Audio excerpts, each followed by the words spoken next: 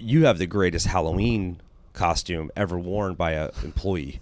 My Krusty the Clown. So for the listeners that have heard the show before, we've all heard about, over the course of the 15 episodes we've done, about Ed having a functional working life as a crackhead, as a severe addict, working at a very high-end job around important people.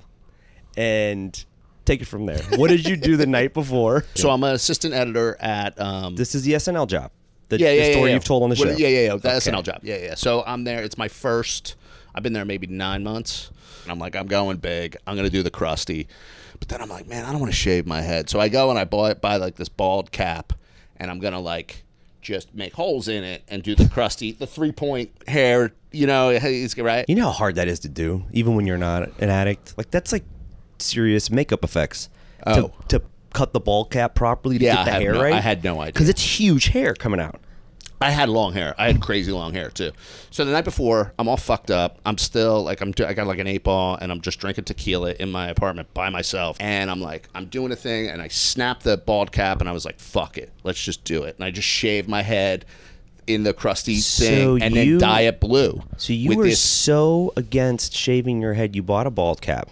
And then the minute you had an 8-ball in your system and some tequila, and you fucked the bald cap up, you're like, I gotta commit. I was committed. I was doing the costume. So you had to shave. It was happening. Yeah. So then I was like, you know what? Do it for real anyway. You know what I mean? I was pussying out. So then the crazy thing is, I don't know how to for real. I never dyed my hair before, so I had bought like blue hairspray paint kind of thing. So now my whole head.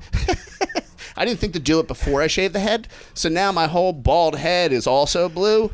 Then I paint up. I go into work, and I just smell like tequila when I get off the elevator, and everybody. And I'm like, and you're like, tuned up. I'm you're like, doing the voice, right? I go showtime, dude. As soon as I get out of it, I go, it's 9 a.m. on like a Tuesday, right? And everybody's like, you know, in their like, you know, when it's bow, bunny like ears, yeah. Someone's got like a little office leopard, appropriate. yeah, office appropriate. I'm like, I come running in, people are having a coffee. I'm like, oh boy, ooh, it's a rough night.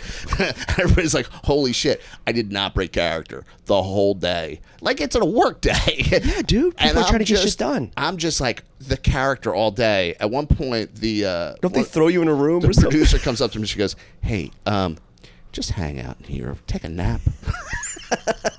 So like a dog that's getting too crazy, they throw you in a room. Exactly. Yeah, it was like a dog, right? Yeah, it was too just barking too much. Yeah. The funny thing was, before she was like, "Yeah, just lay down, but hold on a second," and she snaps this picture. I love this picture. It's so good. It's so perfect. So now that whole day goes on. I lose the competition. I did not win. I did not win the competition. You think it's because they didn't get to see you enough? They put you I in the room for too long. No, I got one vote, and everybody goes, and he goes, I vote for Ed. And everybody went, really? And he goes, he shaved his head. I love how you didn't even win and you shaved your whole head.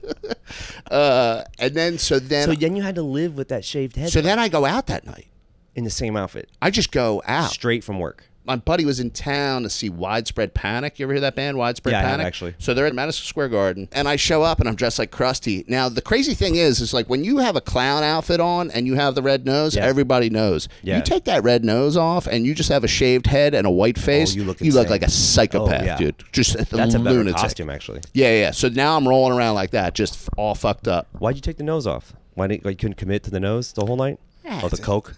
Yeah, doing coke. You should have stored your coke in that nose. I wasn't. Instead of a beer helmet, you got a clown coke nose. I'm just putting it on. Just an 8-ball's in there that you're sniffing throughout the course of the night. So I'm in this concert and I'm doing my fucking Krusty shtick, just walking around, just doing it. I remember I had a full audience at one point. And I was just like, just doing the fucking. You played the Garden. I played the concession stand at the Garden, but Loge 34 concessions. I killed at Loge 34 concessions. Killed and then passed out in the seats. And like you've fallen asleep in more concerts. I fall asleep in a lot of concerts than I've been to. And it was so crazy. I woke up. I didn't know who was playing because they were playing cover songs and they were playing a Ramones. They did like because they were in New York, they did like a Ramones like thing. And I woke up and I was like, fucking hey, the Ramones are here. Because I don't know shit about Widespread Panic. I'm just there because my buddy's in town. And I woke up and forgot entirely the reasons for you even being at the Garden. Just you and the owner, James Doyle, whatever the fuck that guy's name is. Fucking Jimmy Doyle's like, hey, yeah, Jimmy Doyle. Hey, Krusty, man, we loved you. I heard about you from Concessions Loge. The word got around to me here in the owner's box. So we brought you here for you to sleep it off. You just keep ending up in different rooms where higher-ups are going, let this guy sleep in this room.